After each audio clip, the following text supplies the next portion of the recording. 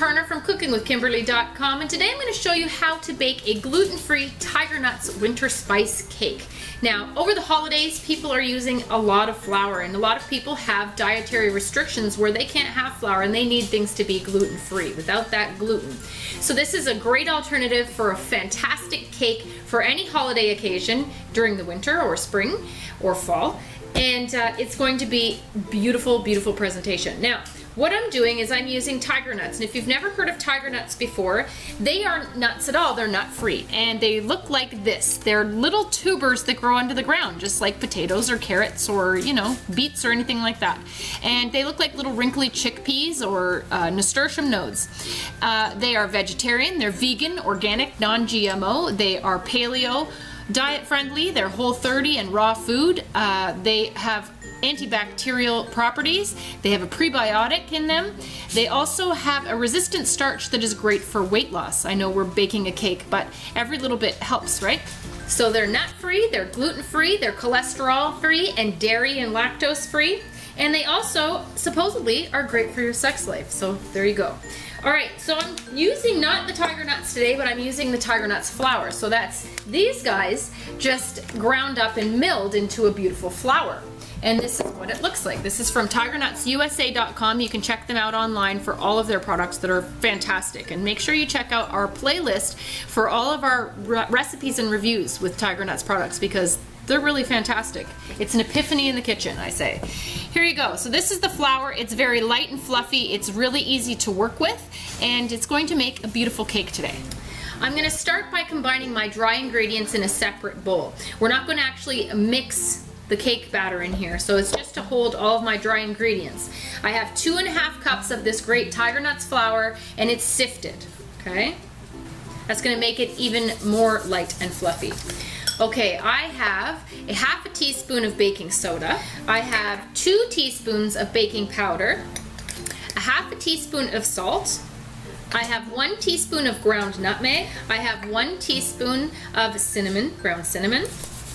All the fabulous spices that make the winter the winter.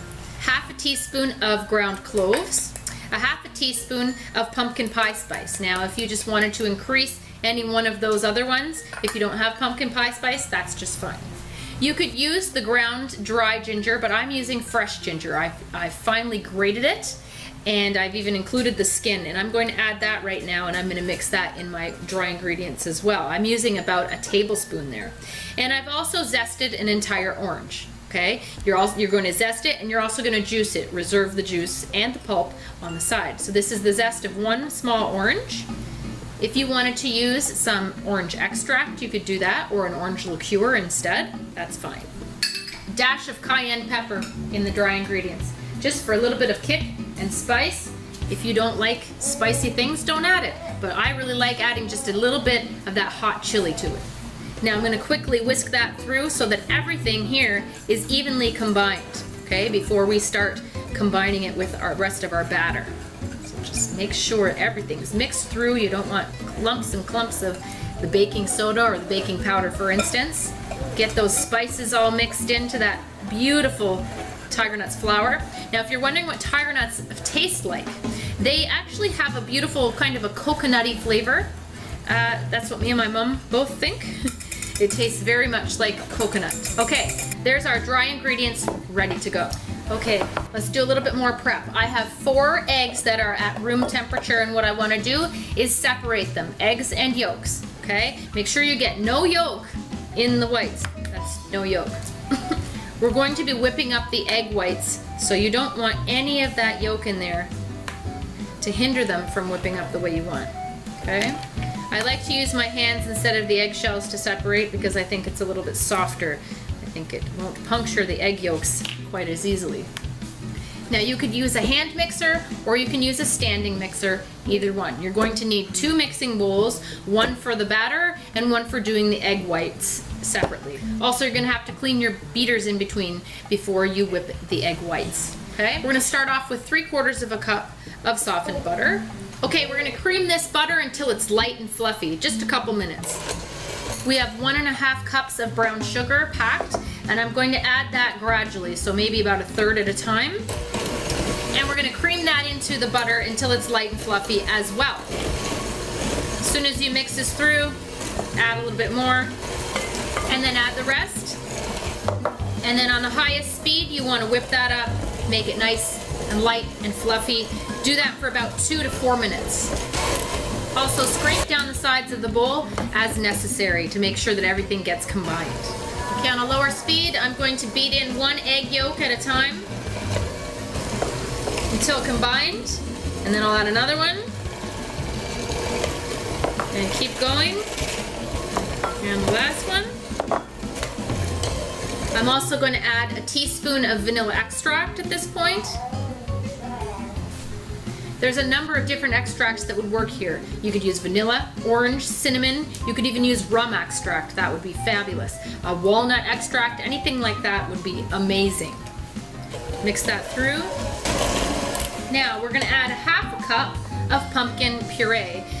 This is actually one of our canned pumpkin pie fillings that we canned ourselves. Make sure you check out our show for how to make pumpkin pie filling. That's what this is. I have a ½ cup. So you could use a pumpkin puree or a pumpkin pie filling or even a mashed sweet potatoes. That would work just fine. And mix that through until it's evenly combined. In comes our flour. We're going to add this in 4 parts or so. So I'm just going to use a measuring cup and add a scoop at a time. Boy, that smells good. You can smell the orange and the ginger. So I'm going to add this alternating with my liquid. Now my liquid, I'm using a ½ cup of eggnog today, but you could use a ½ cup of milk, a ½ cup of tiger nuts milk. Make sure you check out that show if you're trying to stay, you know, gluten-free and nut-free and all that stuff, and dairy-free. If you don't want to use dairy, then use a tiger nuts milk. Also, I'm using the juice of the orange. So I'm going to use the juice of the orange after I've added the dairy, the eggnog. So I'm going to alternate flour and the dairy and get this in here and beat that until it's smooth, okay?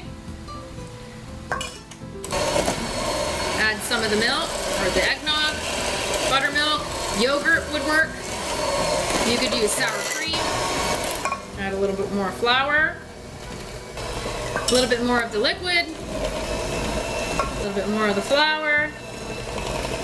I'm also adding the pulp of the citrus. Now I wanted to add all of the dairy first so that it didn't curdle in here, okay, when you add the citrus. So make sure you add that first and then the juice of the orange. And the pulp. And beat this until it's just smooth. Done. I wish you could smell this. It is unbelievable. I can't wait for this to be baking in the house. It's going to be outstanding. Set this aside. Also, you want to clean your beaters in between because we're going to whip up those egg whites and make this such a nice, light, fluffy cake. Now, you could have added all that egg all together with the eggs and the yolk, but this way, it's going to make for a much lighter texture. Okay, now we're going to whip our egg whites. Add your egg whites to a bowl and have a ½ teaspoon of cream of tartar. Cream of tartar is going to help stabilize these egg whites and keep them nice and light and whipped. Mix that together for about 30 seconds or so. So now I'm going to add a ½ cup of sugar. You want to use white sugar, a nice fine sugar, on a high speed. Okay, we're going to get this to stiff peaks to where you pull the beaters out and the egg whites form peaks that stand up straight and don't fall. But you don't want to go so far as to make them dry. Now that can happen. So get them to a stiff peak. You can just check in between, but add this sugar gradually on a high speed until that happens.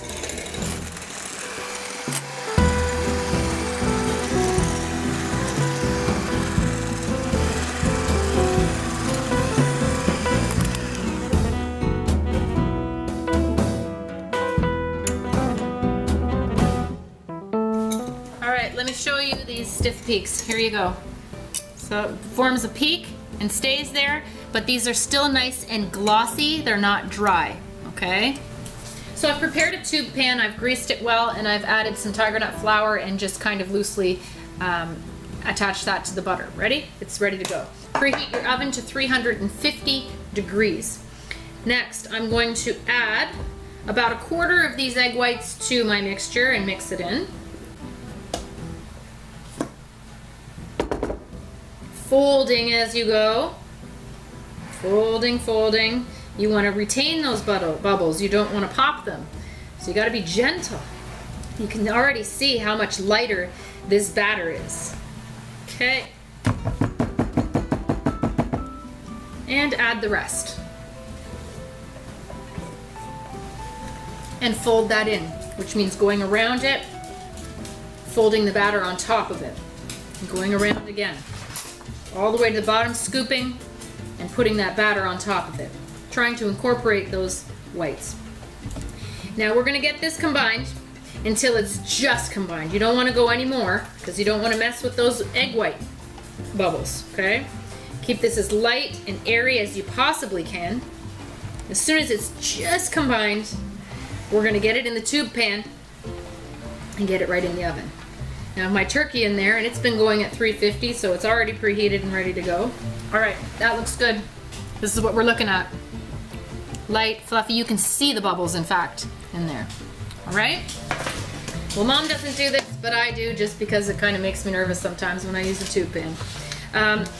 Put it on a baking sheet, you don't have to do that. Into the pan it goes. You want to even it out in the pan just to make sure that it's going to rise evenly. And it looks and it smells amazing already, and it's not even baking yet. So this is going to bake for roughly 45 to 55 minutes in the oven on 350 degrees Fahrenheit. Now you're going to wait until you can put a toothpick through the center outside of the tube, the center, and it comes out clean, okay, or a skewer, whatever. So that's gonna go 45 to 55 minutes. Make sure you're keeping an eye on it. I would check it around 40 minutes, and if you have a convection setting in your oven, I would use convection just to help get it fluffy and evenly baked, okay? So in this goes, that's what it looks like. Into the oven it goes, and we'll see you in just a bit. Okay, this cake is done. Let's check it out with the skewer. If you put the skewer in the center, it should come out clean, all right? It's light, it's done, it's browned, it smells amazing in here. I can't wait to try this. So make sure you let this cool completely, at least an hour or so, before you try and remove it from the pan or do anything with it. So we'll see you then. All right, this spice cake has been cooling. It's all the way cool. We've eaten dinner, and I'm ready to get this underway. So I'm gonna make a hot cake sauce to pour on top of this beautiful cake. And you can see here, looks beautiful. Now what I'm doing is I'm just running a sharp knife, a little sharp knife, around the edges to make sure that it releases before I start trying to get it out of here. Don't want to rip this apart after you've done so much hard work. So I'm also going to run this along the tube to make sure that it's going to remove here. This is a little trickier. Just be gentle, move slowly. This isn't a race. Okay, let's try and lift this out of this tube pan. Perfect, look at that. There we go. Now we're gonna run the knife along the bottom here. Just follow the curvature up to the tube so we can remove that. So put your plate or your pedestal on top and then flip it, and we're gonna cross our fingers. Ready? Go. And that's perfect, look at that. Okay, so here is your beautiful cake. Voila, you can leave it like this, or you can sprinkle with sugar. That's what I'm gonna do, sprinkle it with some icing sugar. Just grab yourself a little sifter or a little strainer, a little bit of icing sugar in there, and lightly dust. Makes it look like snow. That makes me happy. Or you can totally coat it if you wanted to. Garnish, I'm gonna garnish with holly in the middle. Don't eat holly. But it's a beautiful garnish, of course, for the winter. And it's abundant in my yard. There you go. Beautiful winter spice cake, a Tiger Nuts winter spice cake. Now, you can serve it just like this, or you can serve it with ice cream, or you can serve it with whatever it is you like. Today I'm gonna make a hot cake sauce, so I'll show you how to do that, and you can also get that recipe separately in a show, hot cake sauce, so that you can make it for another cake if you wanted to as well. So there you go. Gorgeous.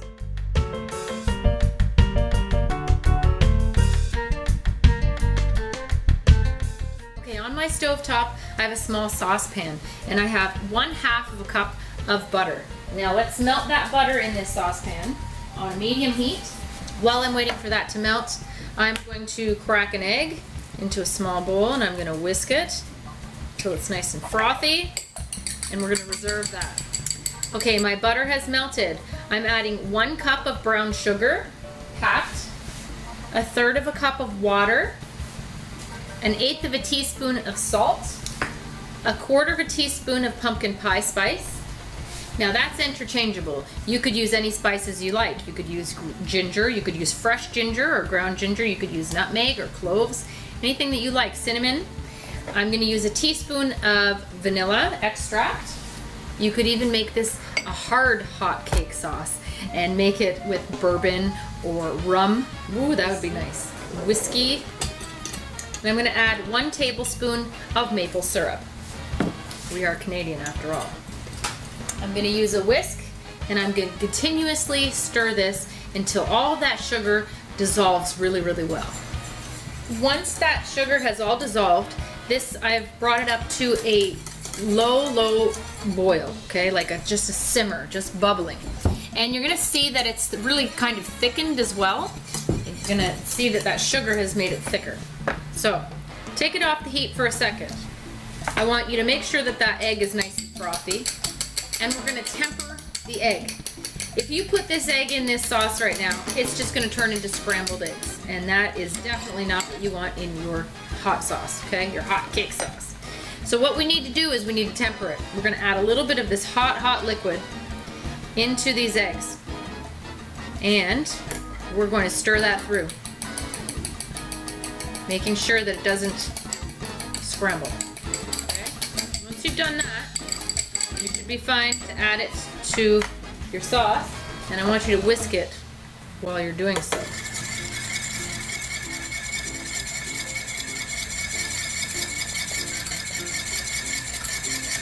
That's what tempering is. Beautiful.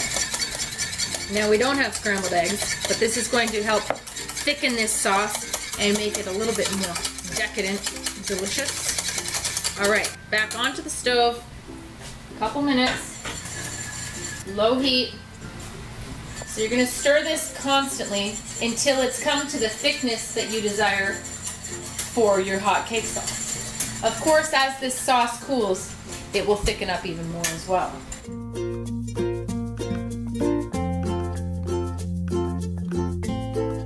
Okay, once this comes up to like a simmer, bubbles are starting to form here. And the consistency of this is somewhat like corn syrup, I would say, okay? I've been stirring it the whole time. I don't want it to stick to the bottom or anything. This is what we're looking at. Kind of like a gravy, looks like a gravy, okay? I'm gonna let this sit for 3 minutes before I add my cream. I have 2 tablespoons of heavy cream, and I'm gonna wait 3 minutes before I do that because I don't want that cream to break, okay? So sit tight. All right.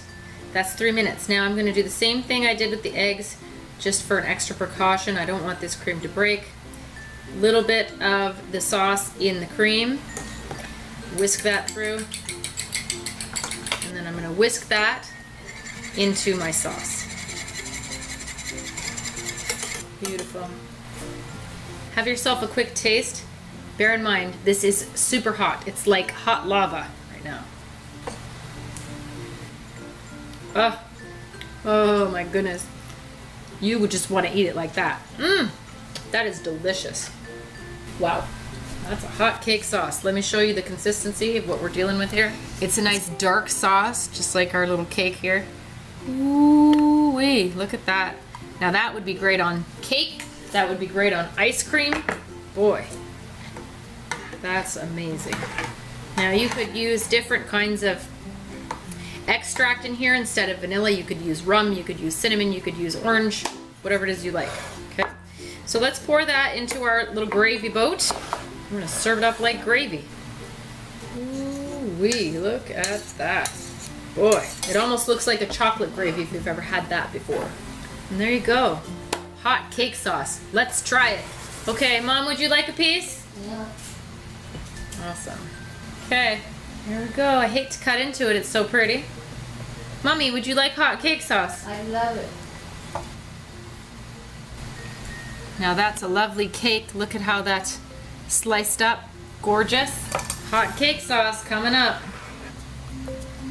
Here we go, Mommy. Just drizzle that all over that cake. What a gorgeous sight. Oh my goodness. This is unbelievable. It's tasty? Oh my God, it's so delicious. Now, would you think that that's a gluten-free cake? Never. Made of a tuber? It is fabulous. Oh my goodness, that's so good. This cake is beautiful. It's light. You can see the lovely bubbles. That's nice and light and fluffy, and it's still nice and moist as well. Whatever. Let me show you. Hot cake sauce. Ooh, like molten lava. Yes. Yes, please. Okay. Proof's in the pudding. Here we go. Ooh. It seems to be nice and light and crumbly here. That. It's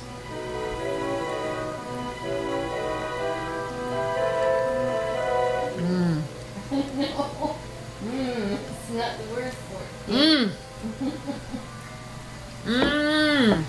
It's hard to believe that that comes from a tuber and that it's not cake flour. Right. I would have never thought it would be like that. And what an awesome gluten-free alternative for people over the holidays who often don't have much of a choice at all. Oh my gosh. The cake is outstanding. It certainly is. It's so delicious, full of spices. It has a wonderful texture, and that sauce is crazy good as well.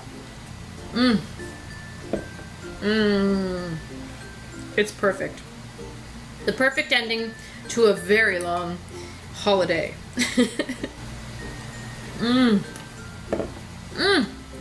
So decadent. Wonderful. The ginger, the cinnamon, the cloves, the nutmeg, the pumpkin pie spice.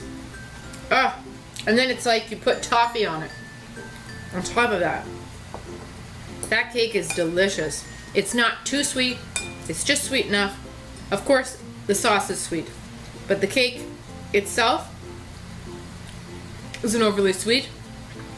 And I can really taste the orange zest, and a little bit of orange juice we have in there.